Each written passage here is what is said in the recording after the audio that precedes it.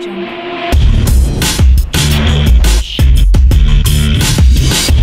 Audio jungle. Hi guys, welcome to my channel and to another video. So today we are going to talk about कि जिस Gauss theorem के बारे में हमने last video में बात करी थी, तो उसी गॉस थ्योरम को यूज़ करके हम इलेक्ट्रिक फील्ड कैलकुलेट करने वाले हैं for a line charge which is infinitely long. ठीक है, या फिर मैं ये बोलूँ एक लॉन्ग स्ट्रेट वायर जो कि चार्ज्ड है और वो इन्फिनाइटली लॉन्ग है, उसकी वजह से क्या फील्ड होगी that we are going to calculate today using Gauss theorem. Okay, सो हमने कहा था कि जब हम गॉस थ्योरम को अप्लाई करेंगे तो एक रिक्वायरमेंट है क्या कि अगर आप जिस भी चार्ज की वजह से फील्ड कैलकुलेट करना चाहते हो या फ्लक्स कैलकुलेट करना चाहते हो, तो you need to draw a Gaussian surface enclosing that charge. सो अभी मेरे पास चार्ज की जगह पर एक कॉन्टिन्यूस डिस्ट्रीब्यूशन ऑफ चार्ज है which is in the form of a wire. ठीक है, विच इज़ इन्फिनाइटली लॉन्ग. तो ये जो मैंने ड्रॉ कर रखा है, दिस ग्रीन कलर शोज कि ये मेरा जो चार्ज है दैट इज, ठीक है, ये वायर है एंड इन्फिनाइटली लेंथ दिखाने के लिए मैंने ये डॉटेड लाइंस ऐसे एक्सटेंड कर दी हैं. ऑल राइट, एंड इसके ऊपर जो भी चार्ज है दैट इज क्यू. और एक और चीज़ हमें दे रखी है कि ये जो हमारा लेंथ ऑफ वायर है ना, that length is infinite, obvious ही बात है, लेकिन इसका ना यूनिफॉर्म चार्ज डेंसिटी दे रखा है हमें which is equal to lambda. Okay, so what is given to us, it is given that the wire is infinitely long.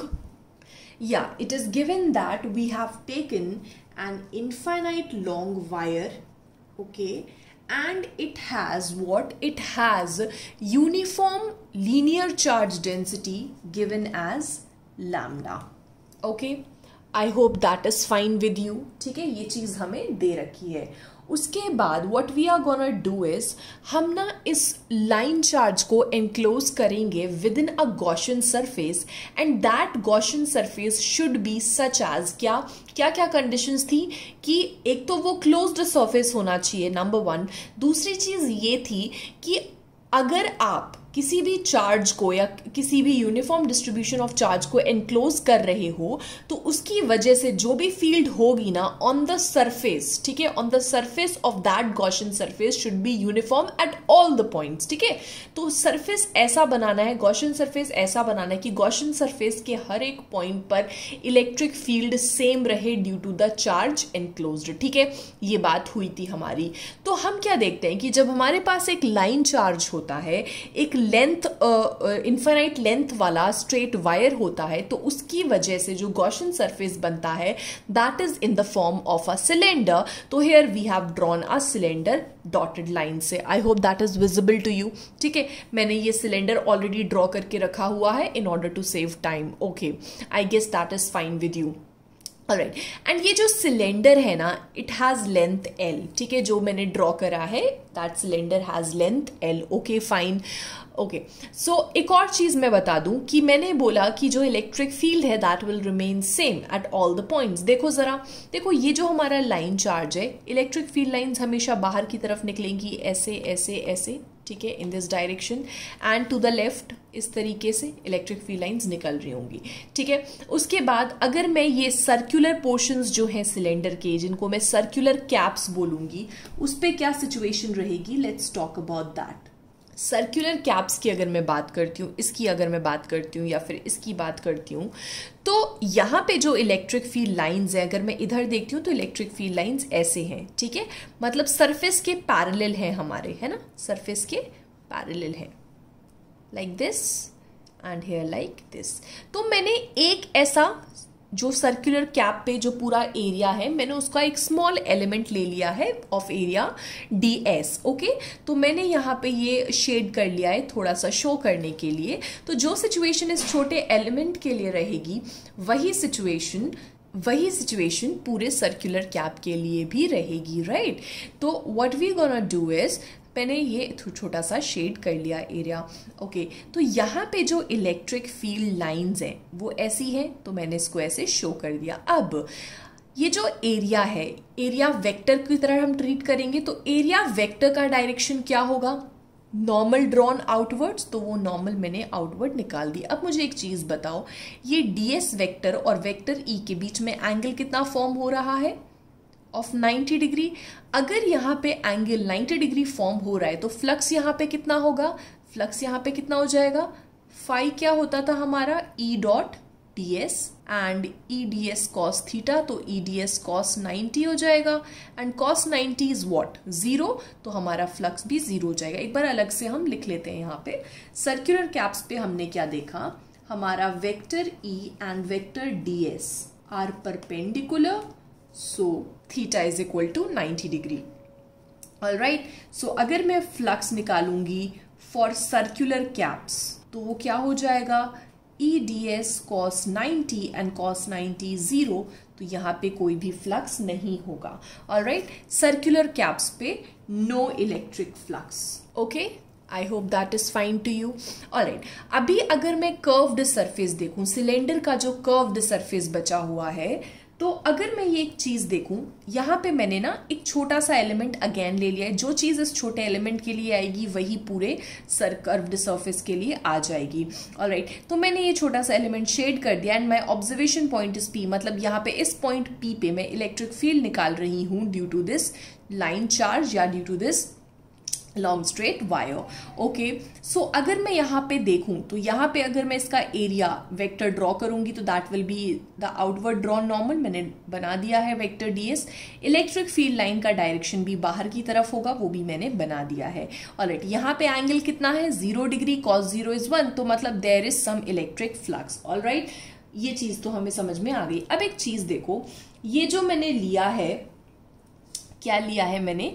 ये जो एरिया एलिमेंट जो मैंने लिया है और ये जो ऑब्जर्वेशन पॉइंट P लिया है, it is at some distance r। वो डिस्टेंस r मैं यहाँ पर लिख दे रही हूँ, ठीक है? This observation point P is at some distance r from the infinite long straight wire. Okay, that is fine with you. अच्छा, तो अगर मैं ये देखूं कि अगर हम इलेक्ट्रिक फ्लक्स की बात करते हैं तो इलेक्ट्रिक फ्लक्स जो भी होगा that will only exist for the curved surface but not for the circular caps. Okay, इतनी बात ठीक है? तो हम एक बार लिख लेते हैं, therefore total electric flux through Gaussian surface. अच्छा, इसके साथ साथ आपको ये चीज भी अब समझ में आ जाएगी कि जब भी हमारे पास वायर के फॉर्मेट का कुछ भी रहेगा, अगर हमारे पास एक वायर रहेगा तो उसका जो गॉसियन सरफेस होगा that will be in the form of cylinder. ठीक है जी, तो हम क्या बोल रहे हैं कि हम निकाल रहे हैं total electric flux through Gaussian surface. तो इलेक्ट्रिक फ्लक्स को मैंने फाई ई करके लिख लिया। इट्स फाइन अगर आप अकेला फाई भी लिखते हो।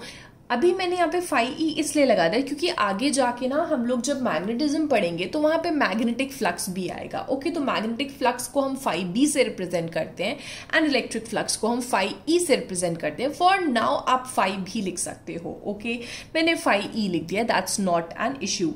ओके, तो इंटीग्रल ई डी एस होता है, ठीक है, फाइन। क्यों? अच्छा, मैंने कॉस थीटा क्यों नहीं लगाया? इसलिए नहीं लगाया क्योंकि यहाँ पे जो थीटा है दैट इज 0 डिग्री। ठीक है, अगर मैं लगाती भी तो कॉस, यहाँ पे देखो थीटा 0 डिग्री है तो cos 0 कितना हो जाता है? 1 हो जाता है, तो इसीलिए मैंने यहाँ पे नहीं लिखा। Okay, that is understood. अच्छा, तो E जो है वो मैंने बाहर ले लिया। इंटीग्रल ds मेरे को करना है। अच्छा, ये सर्किल ऑन द इंटीग्रेशन क्या रिप्रेजेंट करता है? We are integrating it over the closed surface. Okay, अच्छा, इंटीग्रल ds कौन सा एरिया लेना है हमें? हमें सिर्फ और सिर्फ कर्व्ड सरफेस ऑफ सिलेंडर का एरिया लेना है। ठीक है, अच्छा, कर्व्ड सरफेस एरिया सिलेंडर का क्या होता है? बचपन से पढ़ते हुए आ रहे हैं, that is 2 pi r l. Okay, and that is what? Phi E, and this is our equation number 1. Okay, now let's move forward. Now, Gauss theorem के according, from Gauss theorem हमें पता है क्या? Phi E जो होता है हमारा Phi E, that is what? Q upon epsilon naught. ये हमें गॉस थ्योरम से पता चला था। ठीक है, phi E is equal to Q upon epsilon not. Okay, now यहां से अगर मैं क्यू की वैल्यू लिखना चाहूं तो देखो जरा, हमें लैम्डा दे रखा था। Lambda was what? Uniform charge density, linear charge density. तो होता क्या है? It is basically Q by L charge per unit length, and यहाँ पे हम लैम्डा इंटू L कैलकुलेट कर सकते हैं. ओके, तो Q की जगह पर मैं डालूंगी lambda into L upon epsilon not, and this is going to be our equation number 2. Now what we gonna do is from 1 and 2 इन दोनों को ना हम इक्वेट कर देंगे. इक्वेशन 1 में हमारे पास फाई ई की जो वैल्यू आई थी that was E into 2 pi R L, and equation 2 में जो आया है हमारे पास that is lambda into L upon epsilon not. Now जो चीज़ें कैंसिल हो रही हैं उनको कैंसिल कर देंगे, और कुछ कैंसिल हो रहा है यहाँ पे और कुछ भी कैंसिल नहीं हो रहा. ठीक है, सॉरी ये मैंने क्या कर दिया. ओके, एल से एल कट रहा है, बाकी कुछ नहीं कट रहा. Sorry sorry sorry. Okay, now 1 upon 2 pi epsilon not into what, lambda upon are. तो ये जो है हमारा this is are formula for electric field due to N infinitely long straight wire, and ये फॉर्मूला आपने करना है मेमोराइज. ठीक है, यू शुड रिमेंबर इट. ठीक है, अच्छा उसके बाद यहाँ से मुझे क्या मिल रहा है, मतलब मैं क्या कंक्लूड कर सकती हूँ that E is inversely proportional to R in the case of what, in the case of infinitely long straight wire. अच्छा, जो इलेक्ट्रिक फील्ड लाइंस हैं दे आर रेडियली आउटवर्ड्स, हमने उसमें देखा था. ठीक है, electric field lines are radially outwards. अगर ये हमारा लाइन चार्ज था, सर्कुलर कैप्स पे तो कुछ मिल नहीं रहा था. देखो ये हमारा पॉजिटिव चार्ज होगा तब की बात है, मतलब जब हमारा लैम्डा इज ग्रेटर दैन 0. अगर हमारा लैम्डा लेस दैन 0 हो जाता है, मतलब कि हमारा जो चार्ज है दैट इज नेगेटिव, तो इलेक्ट्रिक फील्ड लाइंस जो होंगी that will be radially inwards, radially inwards. तो आई होप ये चीज़ समझ में आ गई होगी. It's not that tough. ठीक है, ये छोटी सी डेरिवेशन थी, ये आपने पता होनी चाहिए.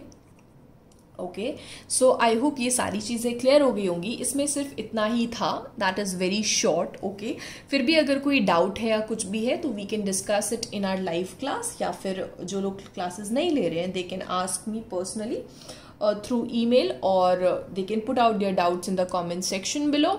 Okay, so thank you for watching. Till then, happy learning.